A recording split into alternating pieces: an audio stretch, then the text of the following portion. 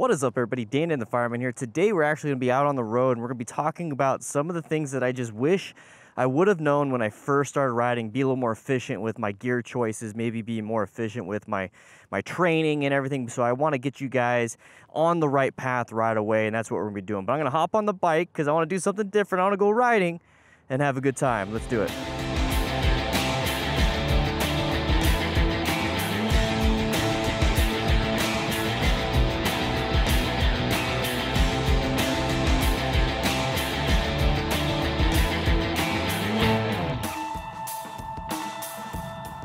All right, so while I'm setting everything up, I just want you guys to understand that this right here is a distraction for new riders. I'm picking a road that is not going to be too hazardous in terms of factors, and once there are factors that involve me being a little sketched out and being an orange stage, you won't even notice because I edit those parts out. So do not read and do not ride at the same time. These are just bullet points for me to kind of stay on point, because you guys know during the live streams I get a little squirrel. So let's go ahead and get started. You notice the road's nice and clear. Let's go ahead and get going, and boom, side of the vehicle. A little concerned about that. I'm going to switch lanes and we're going to go ahead and talk. All right, so what I wish I would have known when I first started riding to make it a little more efficient is buy good gear as soon as you can. Now, what I mean by that is make sure you get the gear that's going to last you. Okay, a lot of people, what they do is they go get some really cheap gear. Maybe it's not the right helmet size. Maybe it's not even the type of protection for jacket it is. Maybe like it's super hot out all the time in your area, like in Tucson, Arizona, and you got yourself a winter jacket because it was on sale, but now you're dying in the heat. So make sure you get the actual gear that you can actually wear the first time. And I'm going to tell you guys that because the gear that you get the very first time, like a helmet, jacket, pants, boots, all that stuff, it can last you 5 years easily. So make sure you get the quality gear you can. So if it costs you another $30, $40 to get the helmet that is right for you, do it, because it will last you a long time. Same goes for gloves, pants, jackets, and boots. So buy good gear as soon as you can. When it comes to gear, also think about, let me go and switch over, guys. They got somebody coming up behind me. I'm looking at my mirrors, doing 360 spatial awareness. Gonna give myself the best line of sight and escape past the left and possibly that lane. Anyways, the next thing is get motorcycle protection. Motorcycle protection is very important. So if you're a brand new rider and you're out riding around, practicing, doing all these different things, what you want to be doing is making sure that if you drop your bike, it's not going to be the end of your training session, and then more importantly, it's not going to be an expensive thing to replace. Okay, so levers are pretty easy to replace. You know, if you get some breakaway levers, it's a red light, go and start applying progressive brake pressure and downshifting, and get myself in a good position, making sure everybody's behind me, everything's doing good. Going to get myself in a lane position so that if somebody does do anything crazy, they will hit this trailer instead of me.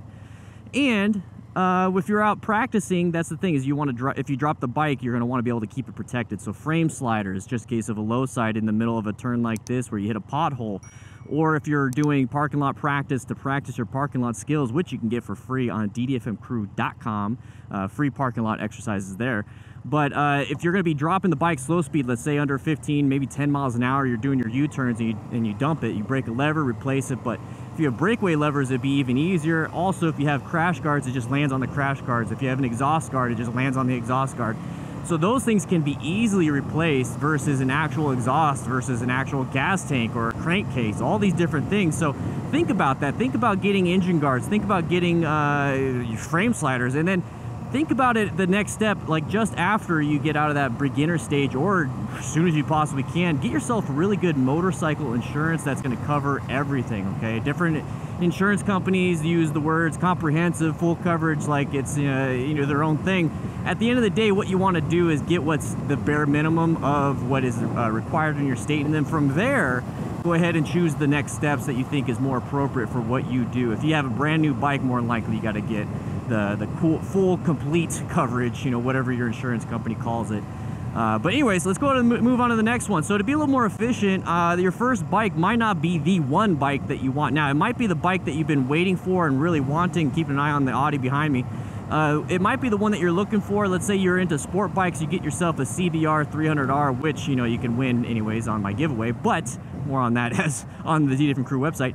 Let's say you went and got that, but you're like, man, I really want to outgrow it. I really want to do this. I really want to do that after a couple months, maybe years. And you just realize, you know, that's not your only bike that you could possibly get. Remember, bikes are used for the purpose that they are intended to. So let's go ahead and give some examples so you guys can understand where I'm coming from. When I first got a bike, my very first bike, first everything, was a brand new 2012 Harley Davidson Nightster, which is a Sportster model at the 1200 level, 1200 cc's, and I absolutely loved it. I changed it up, I moved it around, I made it a cafe, I made it a scrambler, did all these different things. And then finally, after years, I traded in for the beautiful Indian FTR 1200S. And guys, I've had a KLR 650 during that time. I have the Rebel 500, which is actually Nikki's bike. And then I got the CBR 300R as the beginner bike giveaway. And I'm starting to realize, you know what? Bikes are just tools for fun. So do not worry about getting a different bike from the first bike you get, okay? So don't be super duper attached, but at the same time, love the bike that you have, bond with it, do everything you need to do so you're a better rider. So when I first started riding, I started to, you know, hear about, oh, well, the front brake is 70 to 80% of your stopping power. You should only use your front brake, blah, blah. And I actually started thinking about that, but subconsciously, I was actually using the rear brake. So at the end of the day, I still got what I needed to do. But I know a lot of people are out there like, well, if it's only, you know, 20 to 30% rear brake power, you know, the stopping power, why even use it? Well, here's the thing, it's gonna help you out, especially as a beginner with those slow speed maneuvers. So when you do counterbalancing stuff and you're all like zigzagging, doing U-turns, figure eights and all that stuff, you could do it without the rear brake at all. But the thing is, it can really help you out, especially with different types of bikes, okay? You can counterbalance some pretty easy bikes, you know, like this one right here, mid controls, rear controls. Counterbalancing is pretty easy, but when you get those forward controls and you have your feet way up here, it's kind of hard to press those the pegs and everything. Sorry, I gotta pay attention. We got a red light up here. Gonna go ahead and get in this lane and position myself so that I don't get hit. All right, it's a green arrow, but just because it's green does not mean go. Gonna still navigate this area with debris on the road. Looking for anybody turning left. Going to look right, look left, get good body position, and aim for the one lane that I needed. And now we're gonna accelerate out of it and wave to another biker. Nice helmet, dude.